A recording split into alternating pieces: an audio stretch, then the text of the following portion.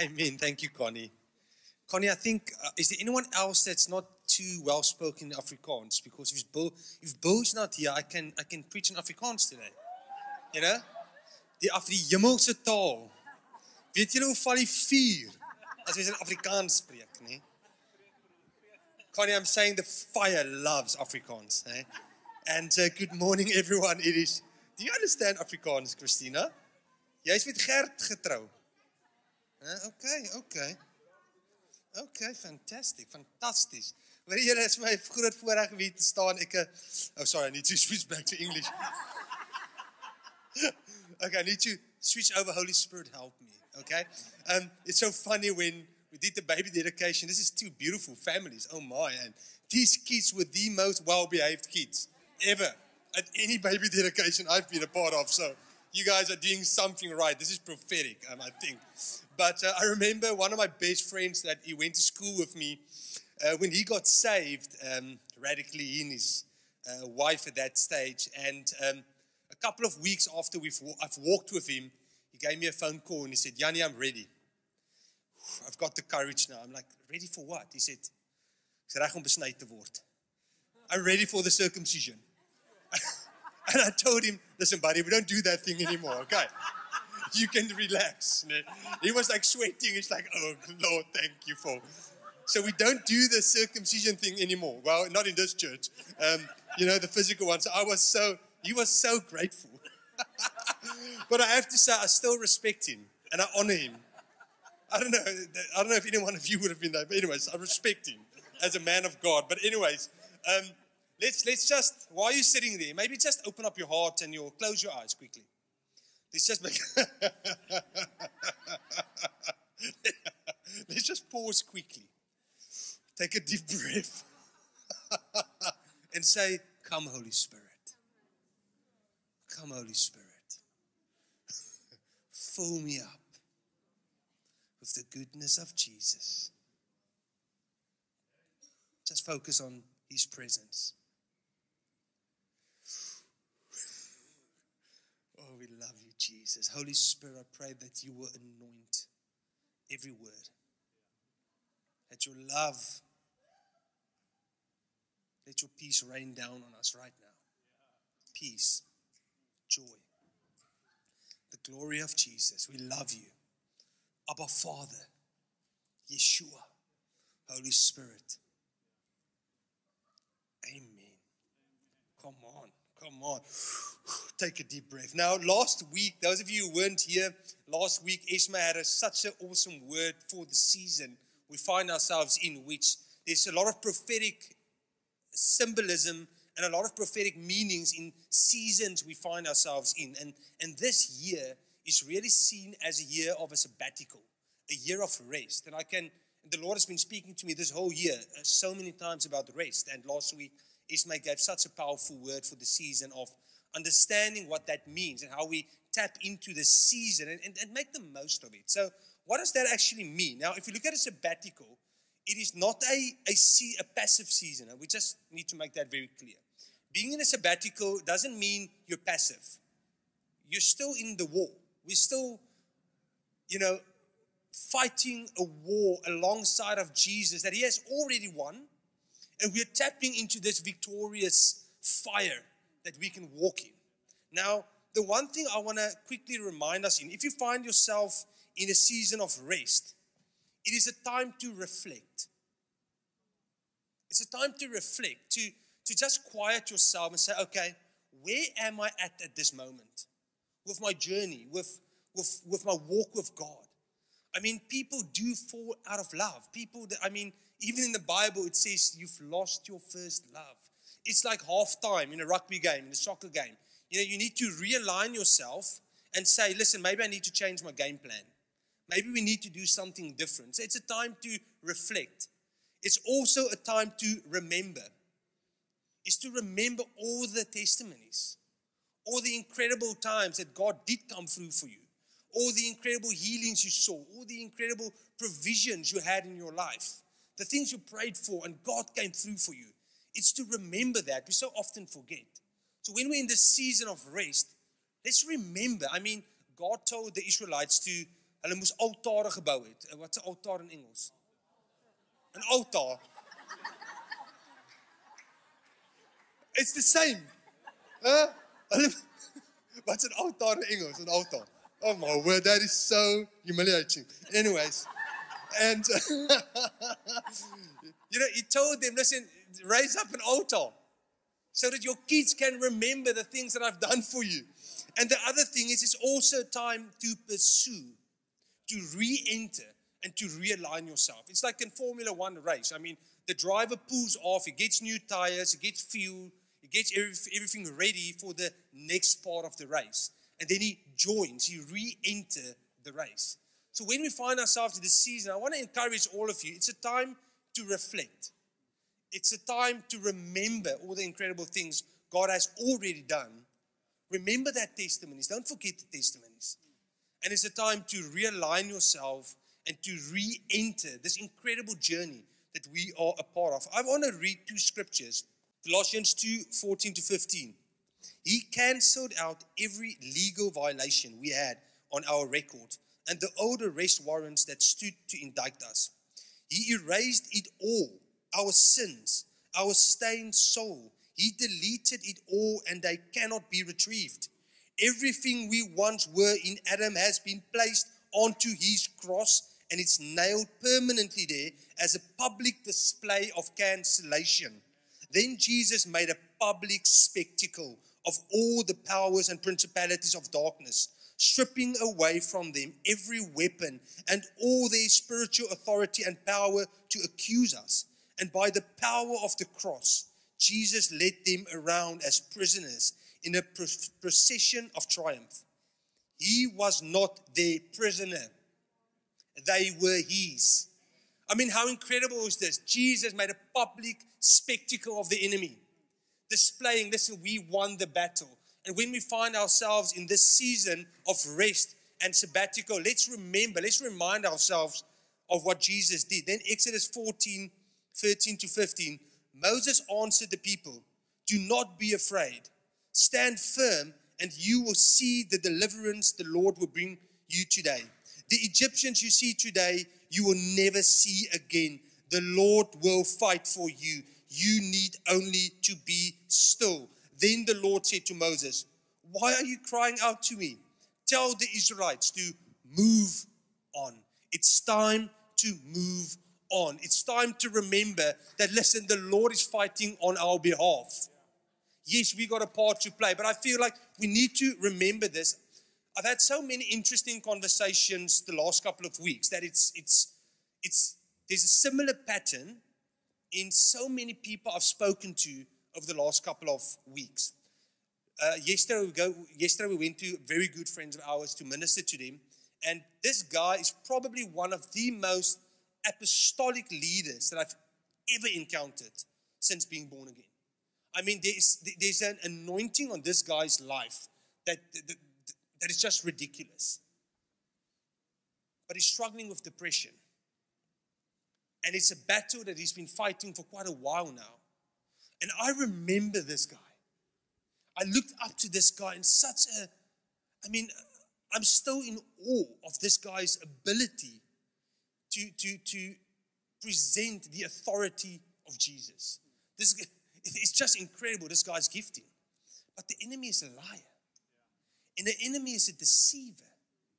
And we went to minister to them yesterday, and I had to remind him that, listen, we need to remind ourselves to take every thought captive, to resist the enemy. I mean, he likes coming towards us with these familiar spirits. He likes coming towards us with these lies. And when we come into agreement with this, that's when he gets his power. His power lies in us agreeing with the lie. And we prayed over them as a family. We prayed over him. And just incredible things happened. But there's a pattern that I've realized that people are really struggling. And I'm going to prove to you today. I'm going to prove to you all today in the couple of minutes that I do have available to me that there's a lot of promises in your life. There's a lot of breakthrough in your life that you have looked at and you've seen it as failure. And I want to prove to you today that it wasn't failure. God is part of it. Paul was in prison in Philippians 1 verse 12, and then I'm going to give a couple of examples to you guys. I want you to know, dear ones, what has happened to me has not hindered, but helped my ministry of preaching the gospel, causing it to expand and spread to many people. For now the elite Roman guards and government officials overseeing my imprisonment have plainly recognized that I am here because of my love for the Anointed One. And what I'm going through has actually caused many believers to become even more courageous in the Lord and to be bold and passionate to preach the word of God, all because of my chains. This is a guy in prison. I mean, Paul was arguably one of the most impactful Christians that has ever walked on this planet. And now he's in prison. He was caught by the Romans. He's in chains, as you can see here. And he's struggling. But yet he is saying God is using this. And the gospel is spreading. A lot of people can look at this and say to themselves, you know what? Paul actually failed. Maybe he should have used more wisdom. And, maybe Paul could have been more subtle in his approach. Maybe Paul was too zealous. And, maybe he could have used a little bit more maturity. If this was today, in the season we find ourselves in, I promise you, half of the church community would have probably said, you know what, Paul, he didn't use a lot of wisdom. He should have been more careful. This is doing more damage for the gospel. He's speaking out loudly, towards governments, towards leaders.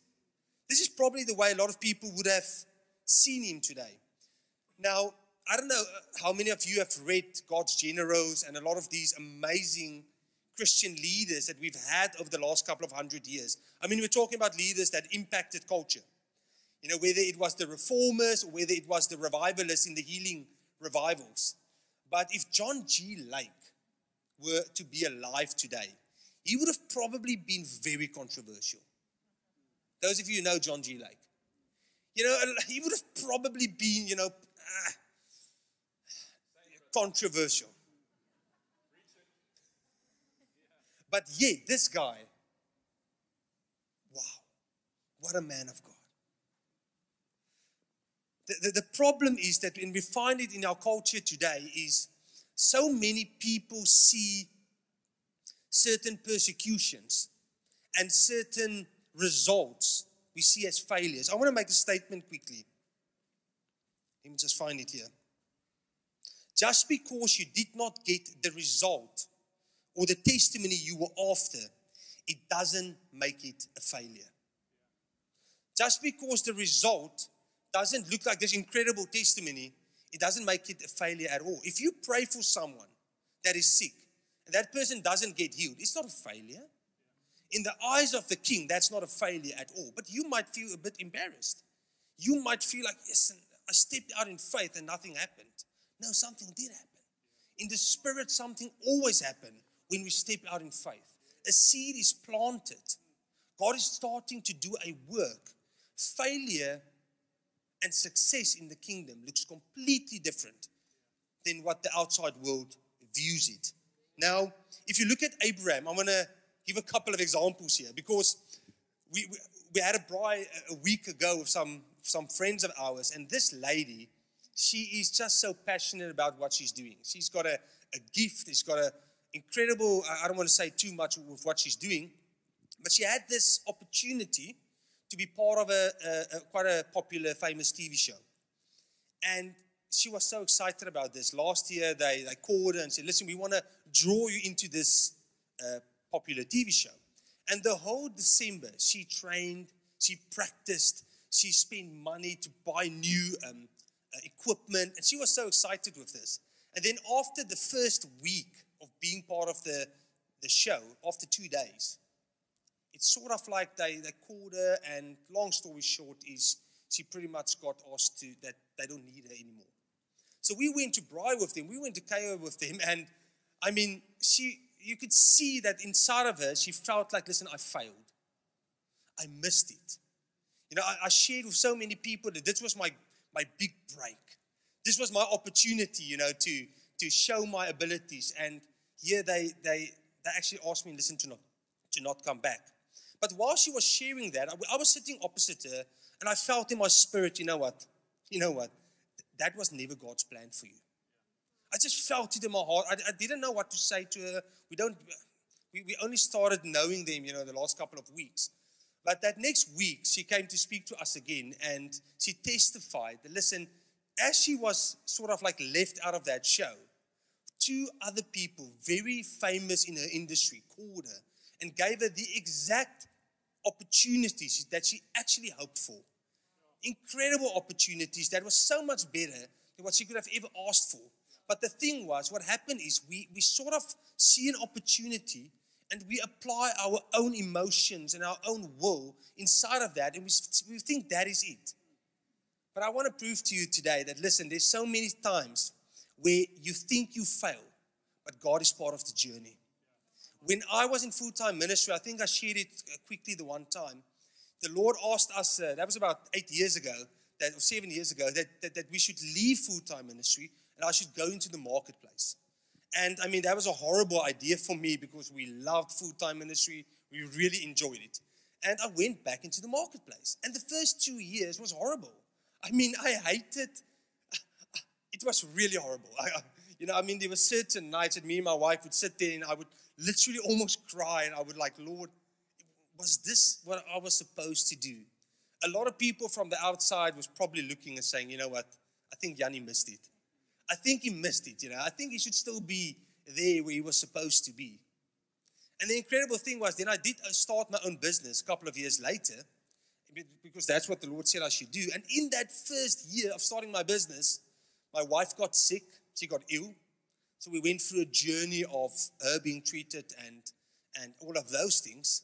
We started having kids, the kids didn't sleep well, you're tired all the time. And my biggest client that I had, he lost his job and he couldn't pay me anymore. And it was a lot of money. So now I'm here with my business. I'm like, Lord, what is happening? It feels like disappointment. It feels like everything is going wrong. But we knew that this is what God has called us to do. And that is so often the case with so many people I talk with, is that they're stepping out in faith. And suddenly they're experiencing that just the difficult seasons that we find ourselves in. And I want to use a couple of examples that we find in the Bible. The first one is Abraham. Now, Abraham, the man of faith, he left everything to go to a land that he didn't know, and he didn't know where he should be going. And then his wife fell pregnant at the age of 90. Now, if this was today, how many people would have told, listen, Abraham, that's bad timing, I don't think that's the season you should find yourself in at the moment. But yet, Abraham was 100% in the will of God. When Jesus died on the cross, I don't know about you, but just think about it. If you were a disciple that left everything, you left your job, you left your family, you left your loved ones, and you followed a Messiah. Now the Messiah is being killed on the cross. And you're sitting there, you're like, okay, is this it? And they went back fishing. Do you think they thought that maybe they made a mistake? There's a reason they went back to go fishing.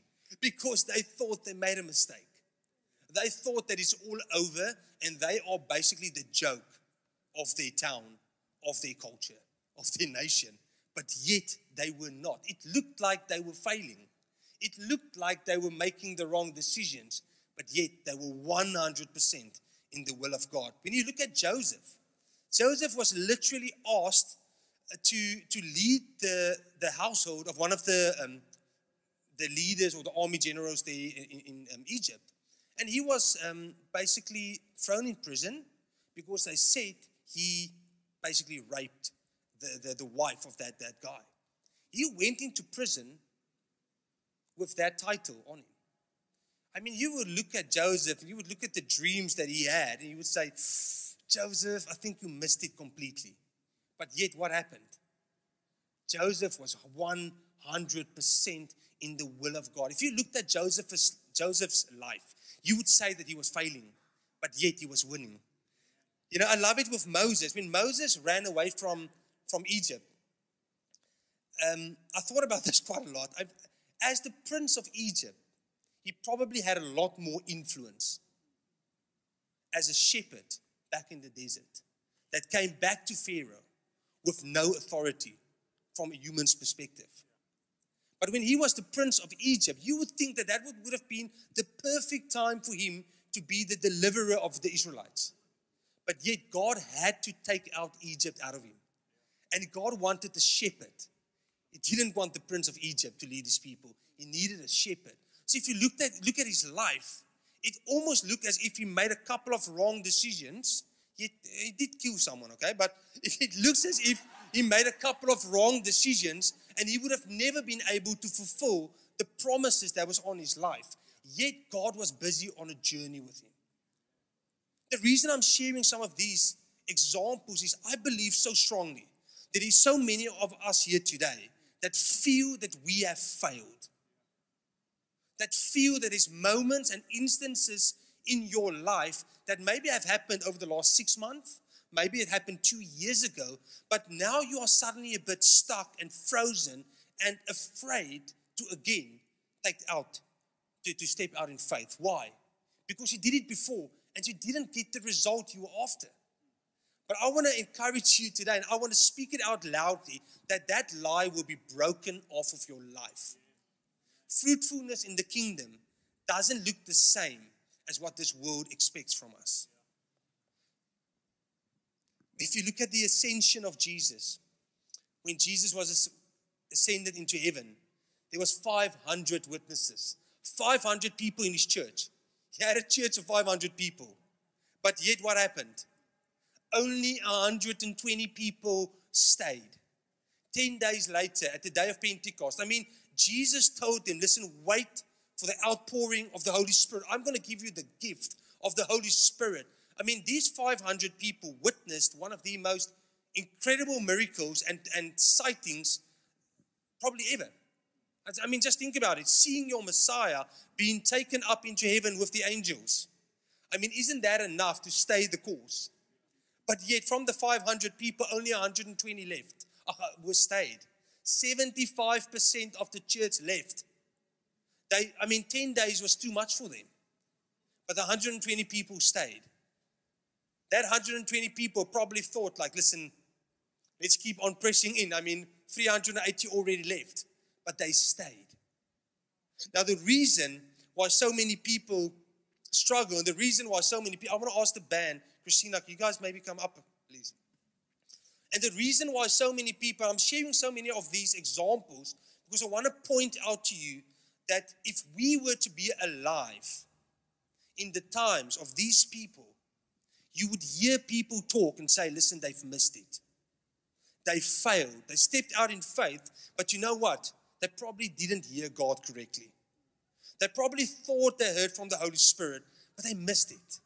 And I want to today ask every single one of you to ask yourself the question, what did God speak over your life? And what is the moments that you had where you did step out and you maybe didn't get the result you were after? I'm going to ask everyone to stand up quickly. So often, the fear of man masquerades as wisdom. So often. And as I've spoken to a lot of people, I have found that it was the fear of man that have kept them from stepping out again. It was that fear of failure. It was that fear of disappointment, fear of disappointing people, disappointing their spouse. So they rather played it safe. We are not called to play it safe. Not one of us are called to play it safe. We've been anointed by the anointed one. So Father, I want to pray right now.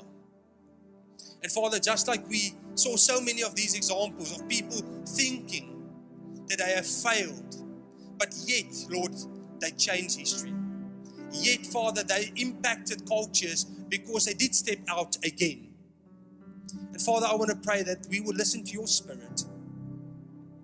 And Father, I pray that you will reveal to every single one of us that moments, that instances where we had, where we did step out in faith, where we did do something radical and we didn't get the result we were after. Where people told us, listen, you should stop doing that. You are too radical. You are too crazy for Jesus. It's not worth it. What are people going to think? Thank you, Lord, that you are freeing us from that lies right now. Thank you, Father, that you are freeing us from every thought that says that we failed.